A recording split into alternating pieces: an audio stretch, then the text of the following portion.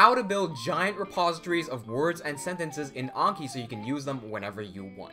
That's what we're covering today, so stay tuned. Hey, welcome to Jozu Jules. On this channel, I aim to share tips and tricks while learning Japanese with the goal of documenting my progress and helping you save time. So if that sounds up your alley, then subscribe and hit the bell icon so you don't miss any new uploads.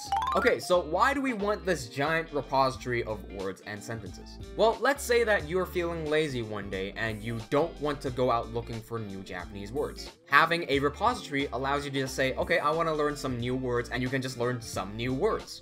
That is better than learning no new words, especially if you feel like you want to learn new words, but you don't want to put the effort into looking for them. Okay, step 1 for getting fast repositories, this is the cheese method, is just look up Premade Anki decks. So this is exactly like probably your first deck ever if you're studying Japanese, the Core 2K deck, right? The Core 2K deck is a repository of the Core 2K most used words or whatever. However, that's useful when you know nothing about Japanese because it builds a fundamental knowledge. Once you get to a point where you can already immerse in Japanese and you understand Japanese content, it's better to get a deck that is more relevant to you. So once you get to like Core, for me, right? When I got to Core 6K, it was like, okay, hang on a second.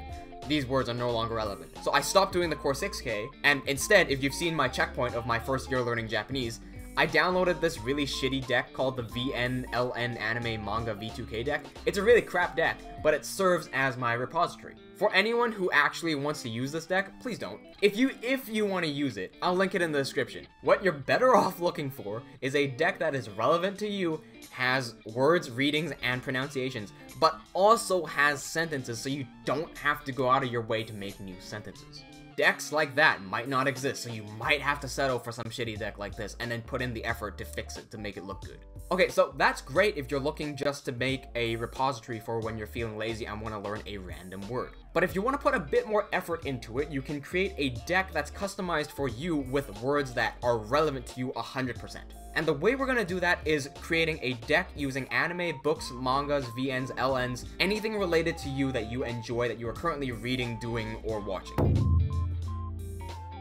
So first thing that comes to mind is anime. So I've already covered some of these tools in the top 5 tools that all Japanese learners need to know video up here. However, I'll go into a bit more details about how to use them in this video. So the first tool we want to be using is the Japanese text analysis tool by CB4960. All you need for this to work is a subtitle file. And what this will do is analyze every single word in the subtitle file and generate you a frequency list. You can even batch import subtitle files. So I can click on directory here and subs. And like this, I've selected the entire folder of subtitles. We'll change the encoding down to UTF-16. Leave all these settings as default. Maybe change the output directory if you have a folder that you wanted to go to, and then you hit analyze. And what that's going to do is it's going to generate you a frequency list like so. We're going to take a look at word frequency report. Right here, this is every single word that has been used in the show.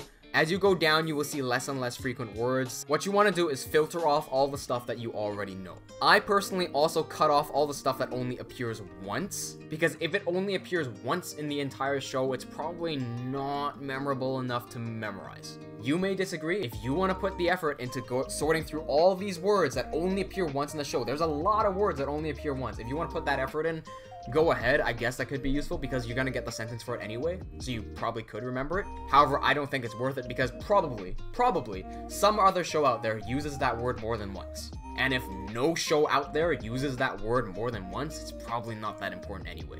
So what I like to do to sort out these frequency lists is I put these into an Excel sheet and I match the Excel sheet to my card format. So the cards that I use look like this, right? Let me shrink this down a little bit. We have the expression field with the kanji. We have the definition field, we have the reading field, we have the sound field, and we have the image field. So over here, we match the same. We have expression, we have the definition. This stuff is just Google Translate. So if you're on Google Sheets, you can do this. It's not reliable, but it's something. You can type into this field, you can do equal Google Translate bracket A:A, as long as A is your expression field, comma, quote, JA, end quote, comma, quote, EN-US if you want to use English US, end quote, end bracket. What that's going to do is take everything from the first row and then automatically Google Translate it into English.